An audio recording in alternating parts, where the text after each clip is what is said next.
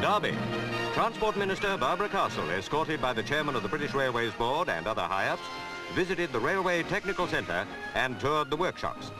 Half of British Railways' new carriages are manufactured here. A welder's eye view now.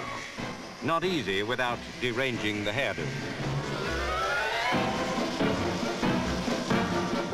99 freightliner containers have been produced so far this year.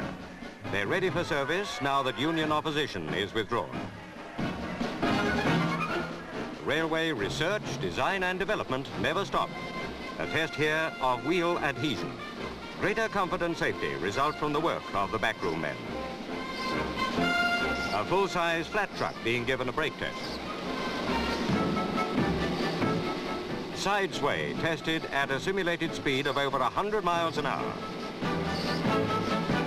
Many improvements are still at the drawing board stage.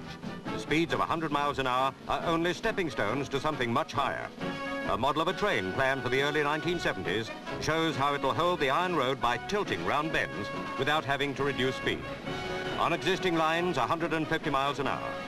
To remember her visit, Mrs. Castle received a model from an apprentice who comes from Blackburn, her constituency.